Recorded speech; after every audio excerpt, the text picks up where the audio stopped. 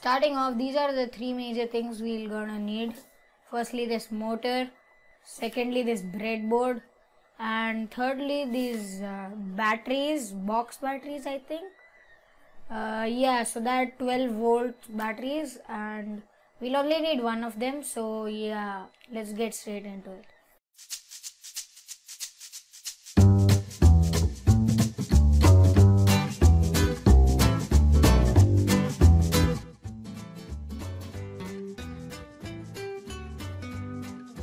So to do this, first we need to understand how this works. So for that, I'll take my battery out.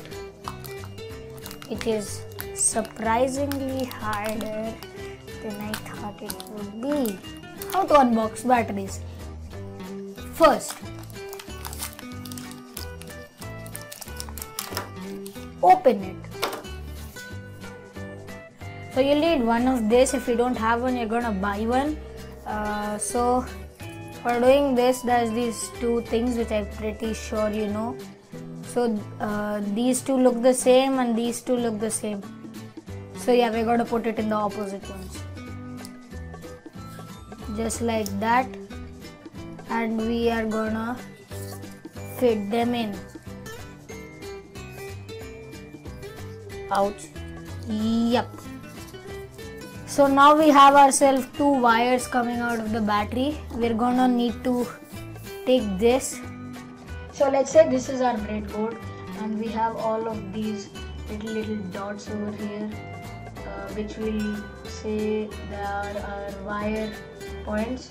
And how this works is, these, let's say, are the holes,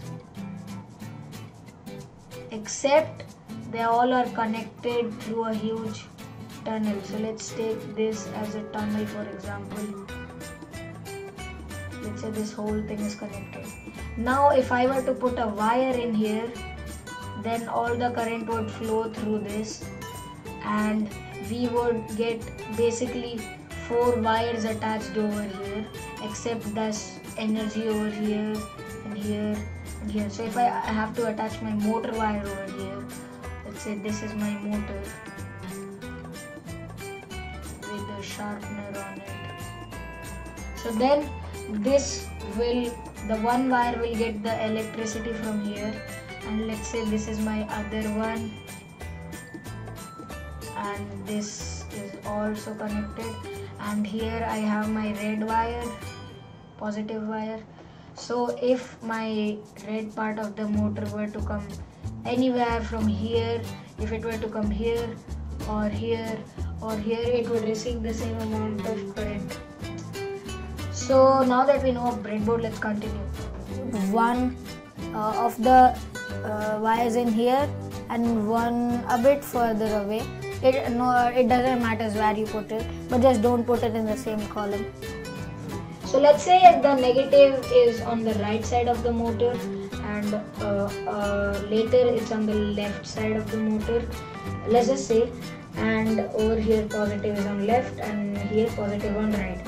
So if normally when this is there, this connection is there, the motor is rotating clockwise, then when it's inverted, this will rotate anti-clockwise. Unlike an LED, which if you connect the wrong part of it to the wrong wire, then. But what we will need to know is, if we are keeping the motor like this and we keep our pencil over here, then we sharpen pencil like turning clockwise. So the motor needs to turn anti-clockwise for our pencil to be sharpened. And I've already fixed this motor, as it takes a huge time to fix this, and I would recommend just keeping the motor like this and putting Fevi-stick on the sharpener and sticking it, but it took me a way lot time to figure that out. I first used a glue gun and all. So yeah, that's that. So now what we're gonna do is we are gonna take some wires which I have here. They're pretty small because we won't be needing any far connections. So here on the motor we see these two. I bet you can't see it because of the camera quality, but yeah, there's these two holes for the motor wire to go. We're gonna put it and bend the wire a bit. And these are male wires. Male wires basically are having these lines, and female wire don't have these lines. So I'm gonna put it on this place, and our yellow wire over here. Oops. Like this. Stuck it in and put it on the negative side. Lol, that scared the damn out of me, bro. Look, so now this row is connected as if I put it here. Then it works for a bit and then stops as we have a few loose connections over here. Now it starts working again.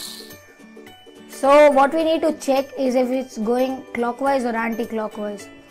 For that, I'll put this in, and we're gonna be attaching our motor to the cardboard. I put it in. Yep, so it's going clockwise right now. I need it to go anti-clockwise.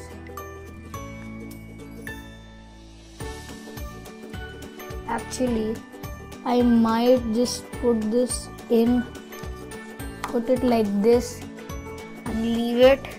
Actually, we need it like this. Then I'll put this here. Yes, so it's going clockwise right now.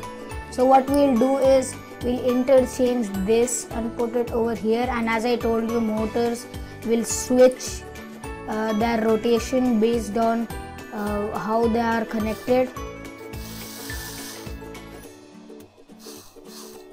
Yeah, so now this goes anti-clockwise. So if we put our pencil over here, then this goes anti-clockwise, it will sharpen itself. So first we know this works, so we'll disconnect these both wires so that I don't burn my hand in the process. And I'm gonna attach one over here like this. Okay, and then I'm gonna try to bend it. Hopefully it doesn't break off. So yeah, I'm pretty sure it does work. Now for the second one. This motor is not in that good condition as I've used this before for some other projects. But yeah, so I'll bend this as well. Yep, now these work. These should work perfectly. And I'll put this over here and this over here.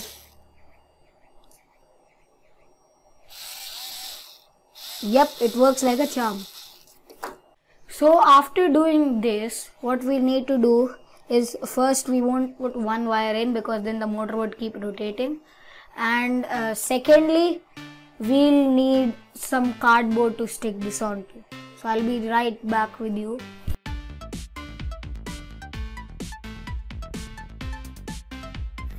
So this is the piece of cardboard we'll be using, and I've ripped this out of another project of mine and brought it over here. So it's just basically cardboard, except it has a few more layers which makes it more secure so that the motor doesn't just and I have this hole over here which you'll see why a bit later.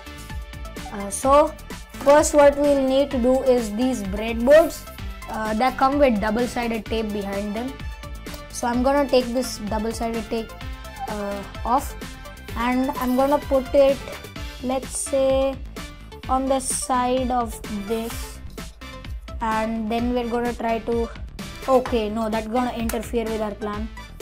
So I'm gonna put it like this because the motor comes in the way.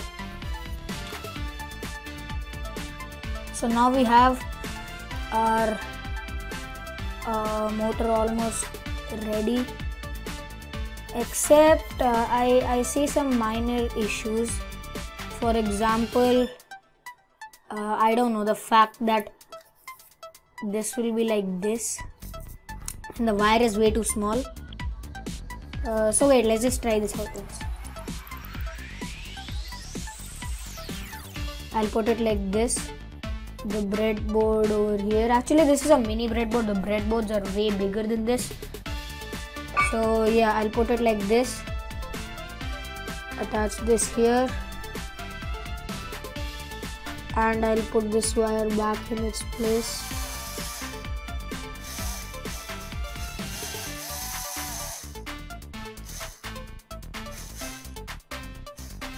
Yep, so it works right as intended. I'm gonna take this wire out, attach the other side here and leave the other side out because I don't want this motor wasting all the battery off. So now we need some tape to stick this, which I have right over here. It works. So I am gonna bring a pencil to test it on, and yeah, here it is.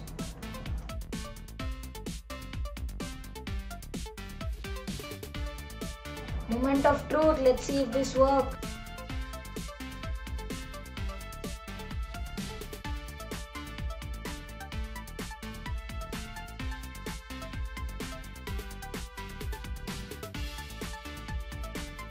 Oh, it's sharpening, it's not letting out any big wooden pieces.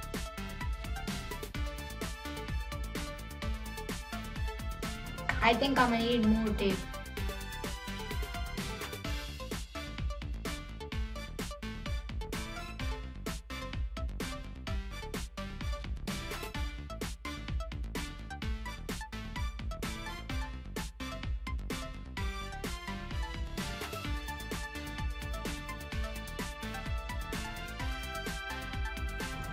Yep, let's test again.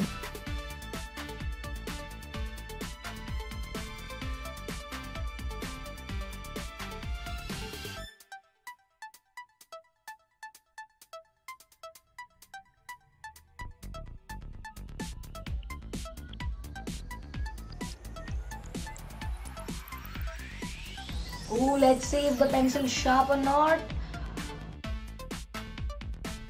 Oh, it's actually so sharp. It was before blunt, as you saw, and now it's sharp. So yeah, the sharpener works, and thank you for enjoying this video. I hope you enjoyed this.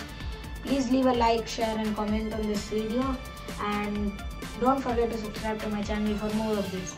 Bye bye till my next video.